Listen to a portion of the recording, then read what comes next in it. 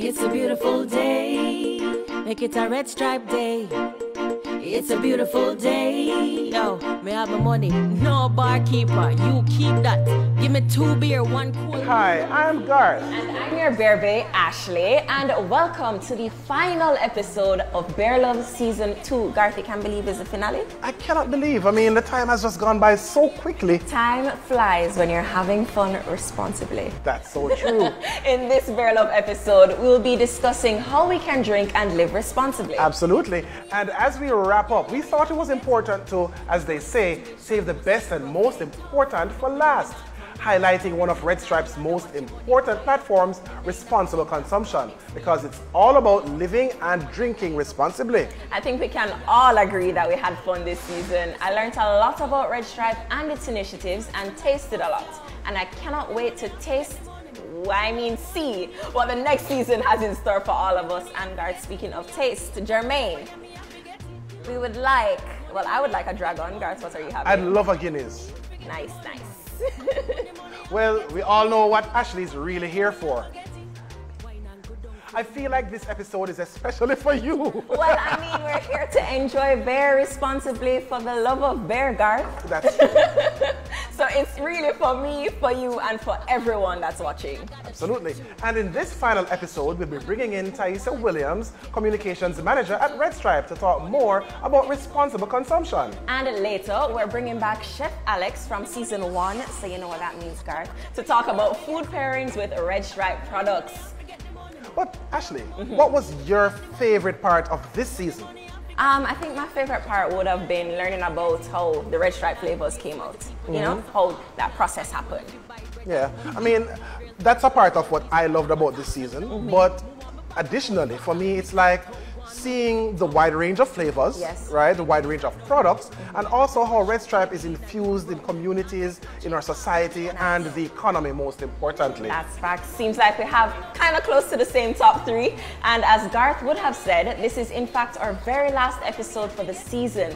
So we want to not only emphasize the importance of responsible drinking, but also leave some important reminders to keep you until we see you guys again. So Garth, I think we can go back and forth on these pointers, don't it? Absolutely. Yeah, man. So let's start with the fact that in all things, balance is a must.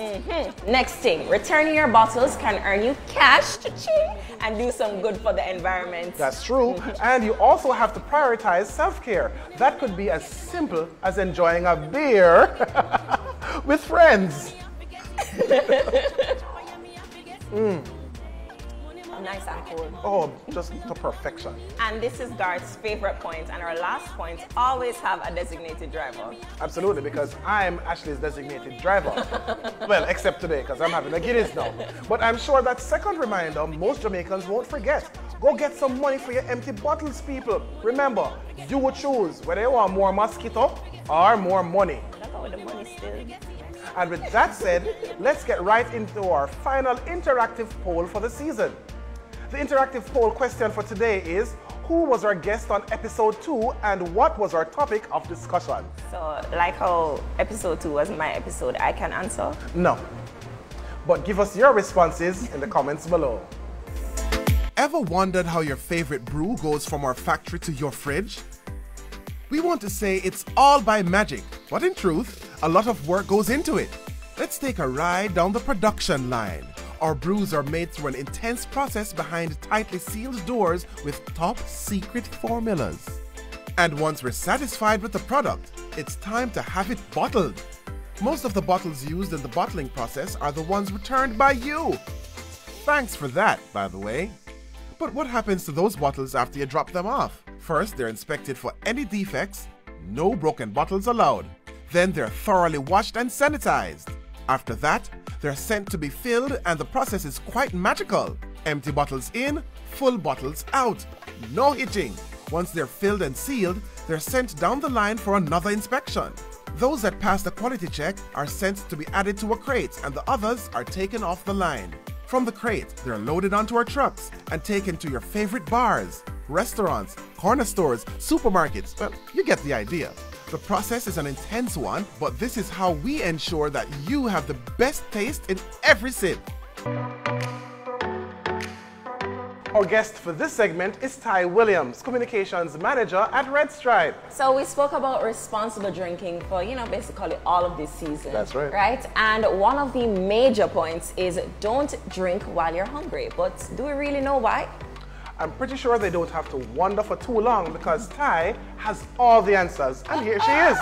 A woman with answers, eh? Oh, Yes, look at that's that. right. Look at that. Welcome to Beer Love, Ty. Thank you for having me, Garth. I see you're back behind the bar. Absolutely, we're happy to have you. Thank you. Now, can I get you something to drink? Of course. I think I'll have a Heineken 00. All right, right on theme. On theme, right? Okay.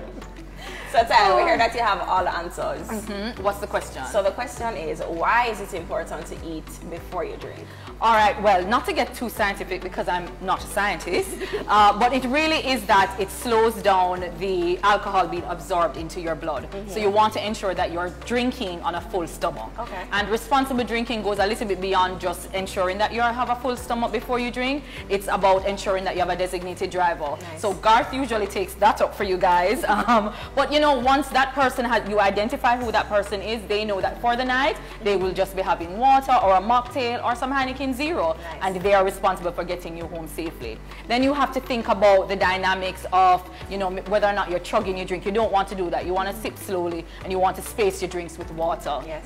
So you want to make sure that you are conscious of how you consume alcohol, because we really want people to drink, but we want them to do it responsibly. Definitely a woman with answers. Thank you. So I'm sure you all heard that. Please eat before the par or link up, or make sure that the food is there. Space out your drinks, then put a Heineken 0 or water in between and have your designated driver. Remember, drink and live responsibly. Yes. Satai, thank you so much for being And here with us. thank you for having me. You're full of so much vibes. I feel like I Oh, want to geez, be I'm here. hearing them. Like, it's so on brand. It's a beer Right? can. Right? Here's yours. A planting. No, she took care of all of it. All right, well, thank you for having me. Enjoy the rest of your day. I think I'm going to browse around in your bar. It looks really nice. And get yourself some Yes, food. all right. Bye, guys. All right, bye, Ty. Right. The Red Stripe street food promotion is the perfect time for responsible consumption. And that's why we've brought Chef Alex from Season 1 to talk about some great food pairings with Red Stripe products.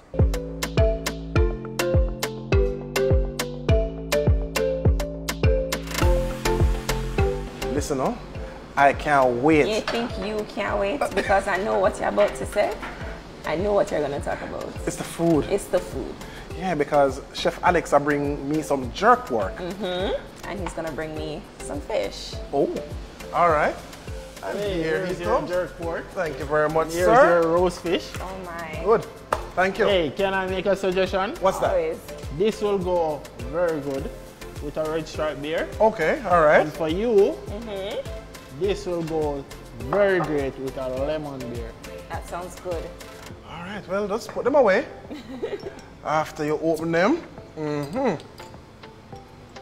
All right, enjoy. So I have a quick question for you.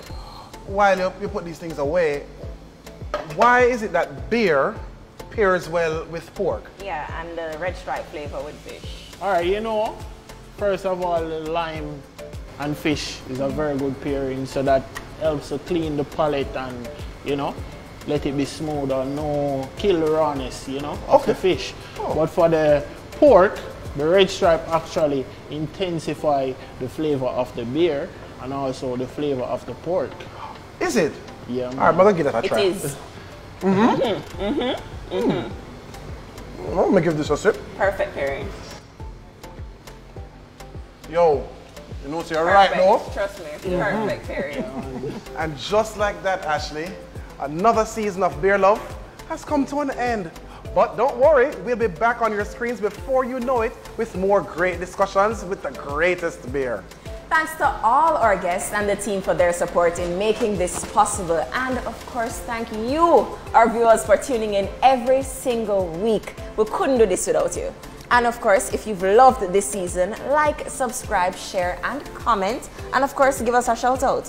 Until next time we meet, for the love of beer, Drink and live responsibly. must be 18 years or older. Final cheers, Garth. That's right.